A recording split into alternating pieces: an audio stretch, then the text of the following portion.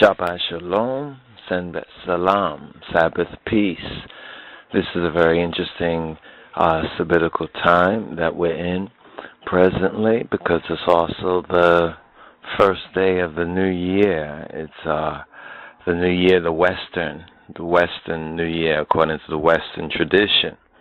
So one would say Happy New Year, but this particular day we say Shabbat Shalom, Senbet Salam, Sabbath Peace, and this is the 14th Sabbath within our Serat or Seder, Tater, as other Jews and Hebrews would say. We say actually Serat according to the Ethiopic, and we have entered into the Ethiopic Exodus. Is the Serat or Shemot according to the first words, Semoch, or Shemot, according to the first words of the Hebrew, which in the Royal Amharic of Negus Neges Kedamawi Haile Selassie Metaf Kedus would be Semoch, which means plural name. So we're in the Ethiopic Exodus, or Orit Ze Se'at. And this is the 14th Sabbath within our Serat, within our order. And it's called, in the Hebrew, YHWH, or the Ashkenazis would say WAERA, and the Sephardics would more say YHWH. We would say, according to the Royal Amharic, the Metaf Kedus, the Metaf, Tegaletuhu, which means I was revealed or I appeared. I was revealed or I appeared, and it's based on the words found in the 3rd verse of Exodus chapter 6, verse 3. And I appeared to Abraham and to Yitzhak and to Yaakov by the name of El Shaddai, or God Almighty, but by my name Yahweh was I not known to them. And this in itself is an interesting teaching that goes along with this fundamental idea concerning the triune God, or the God of Abraham, the God of Yitzhak, and the God of Yaakov. Now, the Orit Zemuse, or the parasha, the kufl reading, the kufloch, is from Exodus chapter 6, verse 2 to Exodus chapter 9, verse 35. The haftarah, or the nabiyat reading, is from Ezekiel chapter 28, verses 25 to Ezekiel chapter 29, verse 21, and from the Brit Hadasha, or the Hadis Kidan, the New Covenant, it's Romans chapter 9, verses 14 to verse 33. So, according to our Serat, and most of you are familiar with this, and if you have the learning, the chart, the lessons, the sabbatical reading, you basically know where it begins. Now, this particular Torah sabbatical or Sabbath reading entails Exodus chapter 6, the answer of Yahweh to Muse's first prayer. And then we have the families of Israel are enumerated. Then the renewed commission as we get into chapter 7, giving this an overview, briefly going through an overview. We have the contest with Pharaoh, the second demand, and the first miracle in chapter 7, the contest with Pharaoh, the third demand. Then we have the contest with Pharaoh, the second miracle, and the first judgment. The first judgment comes into play. Then in chapter 8, we have the contest with Pharaoh and the fourth demand. And then we have the fourth miracle, the contest with Pharaoh and the fifth demand. Then the contest with Pharaoh, the sixth miracle, and the fourth judgment, the contest with Pharaoh. The first compromise is refused. The contest with Pharaoh, the second compromise is refused. Then we have the seventh miracle. Now as we enter into chapter 9, and this reading goes to verse 35, which is all of the chapter, we have the contest with Pharaoh, the sixth demand, the eighth miracle, and the fifth judgment. The contest with Pharaoh and the seventh demand, the contest with Pharaoh, and the 10th miracle, and the seventh judgment. So this is where we are covering within the 14th Asra Aratenyal Senbet Nabab, or the 14th sabbatical reading according to the Sarat, which is this Sabbath today, which is New Year's Day within the Western Gentile tradition, is January 1st, which happens to fall on the Sabbath day.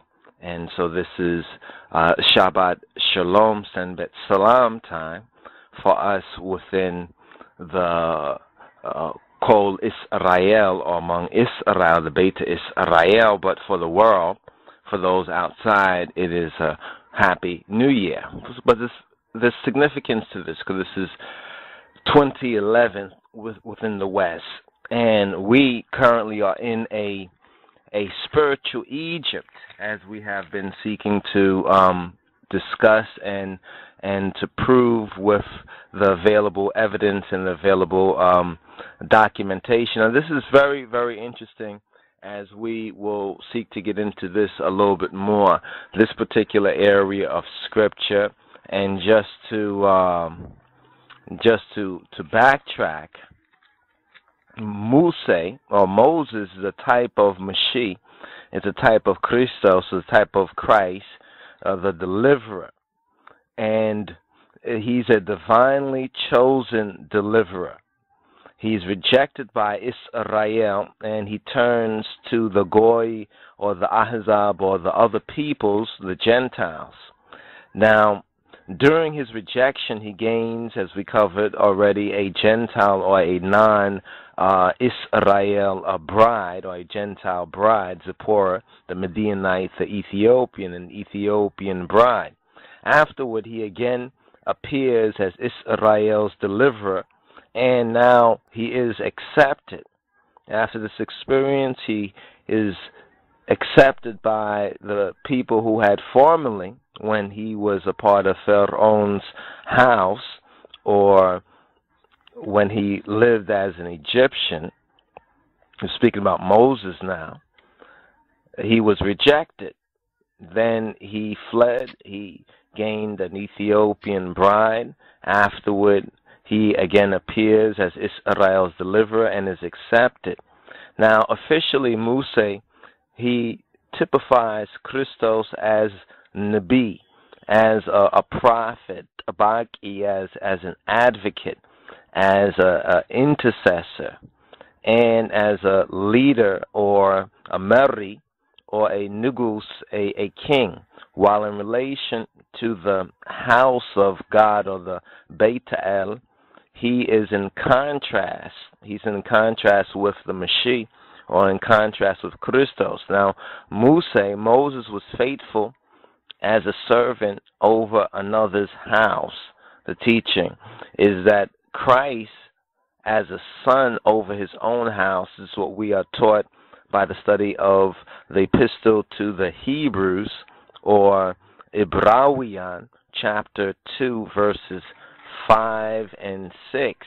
Now, at the point that we are in our sabbatical studies today, chapter 6 of the book of Exodus is the answer of Yahweh to Moses' first prayer. Moses' first prayer. Now, there's many elements.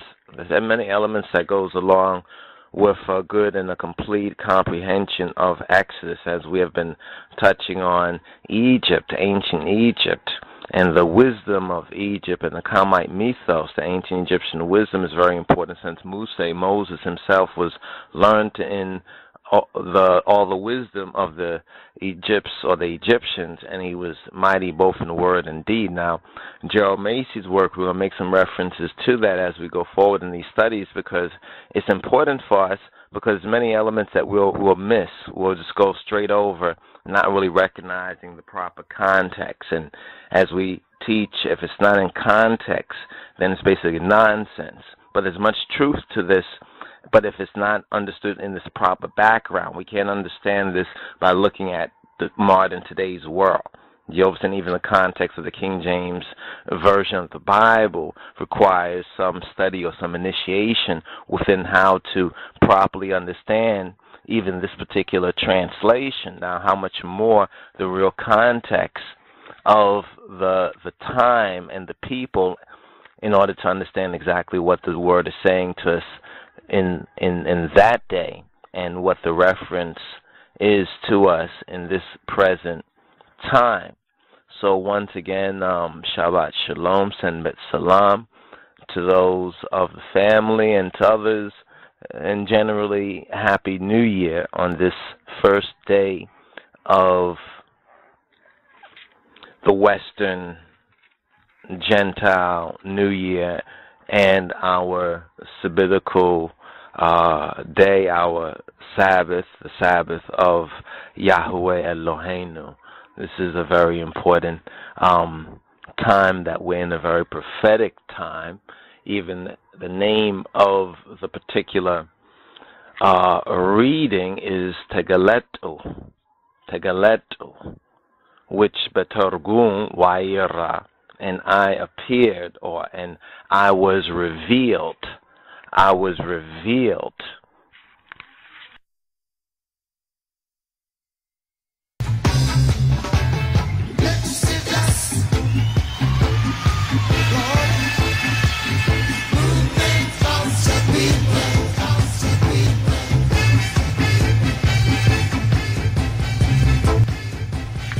Shabbat Shalom, Senbet Salam, Sabbath peace.